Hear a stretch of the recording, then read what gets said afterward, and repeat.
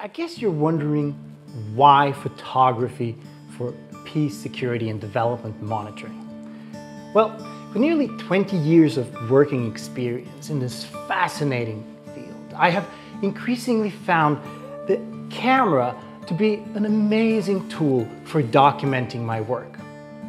Be it in Afghanistan, working on rule of law and strengthening the judiciary and the civilian police, or in Senegal, working on child protection with the boys called talibés and their Quranic teachers known as marabouts, or in Georgia, working as a monitor, observing a frozen conflict.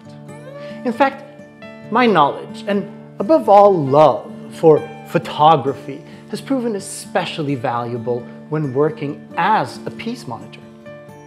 I designed this training to give you the basics of photography so that you can apply yourself as a confident photographer while working in the field.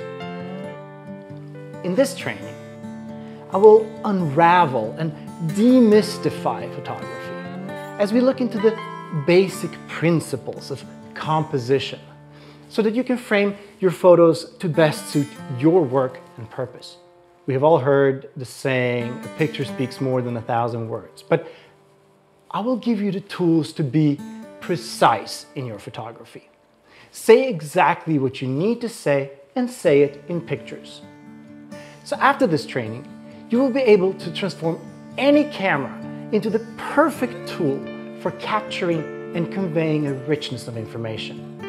And you'll also get a good understanding of the most common formats and their intended purpose. In addition, I hope to convey my love for photography.